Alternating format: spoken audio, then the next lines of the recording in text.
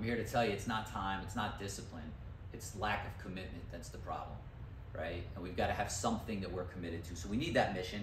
Once we've got the mission, we build our system, right? We talked about the growth system. We talked about the model business, the solid life, how to integrate those, how they fuel each other. And then we talked about living your legacy, which basically means knowing what that is for you, what you want it to be, what you want people to say about you at the end of your life, on what your life meant and what you did and how you contributed and how much you grew and helped other people grow along the way. And step into that now. Live into that now. Don't let legacy be this far out thing that is like one day, maybe I'll get there. No, know what it is, tie your mission into that, build the system to get there, and then go. Because if what they say is true, if we're not growing, we're dying.